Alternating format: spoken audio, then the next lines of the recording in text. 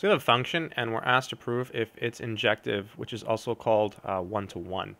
So this set here, this is all the positive integers. So this is 1, 2, 3, and so on. And this here is simply all integers. So this here is dot, dot, dot, -2, -1, 0, 1, 2, etc. Okay, and the function is given by f of n equal to -1 to the n times n. So recall that a function is one-to-one if whenever f of a is equal to f of b, then we have that a is equal to b. So let's go ahead and do the proof. So since we have integers, let's use n and m. So we'll start by assuming that, so suppose f of n is equal to f of m for some integers n, m in this set here. So these are positive integers, and that's actually going to matter. We're going to use that fact. So then the only thing we can really do is write down what this means. So f of n, well, that's right here. F of n is equal to -1 to the n times n. So this is -1 to the n times n. And that's equal to f of m. Well, that's the same thing. You simply replace n with m. So this is -1 to the m times m. And now we somehow have to show that n is equal to m. Well, one way to do this is to divide both sides by -1 to the m.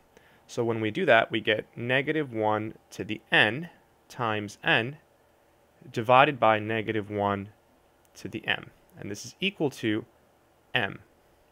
Now, properties of exponents say that if you have x to the m over x to the n, that's x to the m minus n, right? You subtract.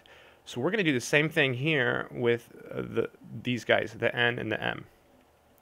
So I'm going to write the m over here, just writing this over here, and this is equal to -1 to the n minus m times little n. And we're actually done. We're actually done with the proof, and it's a little bit subtle, so let's explain why. Note, m is positive, n is positive, so this here is a positive number. This here is a positive number. So the only way that this entire right-hand side could be positive is if -1 to the n minus m is positive. And this entire right-hand side has to be positive, right? Because m is positive.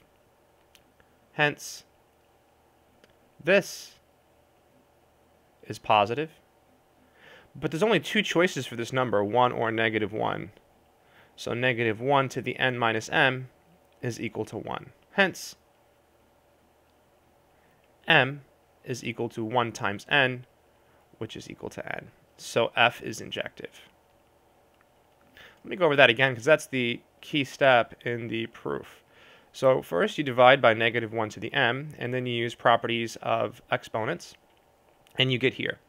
And then you realize, let me switch colors, that this here is positive. So this is greater than 0. And then this here is also positive.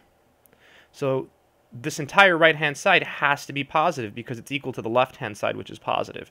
The only way that happens is if this here is a positive number. So what does that mean? That means that this here is equal to 1, because there's only two choices for this number, 1 and -1. Okay, so we set it equal to 1, and then we get m equals n. So kind of a cool proof. I hope that made sense.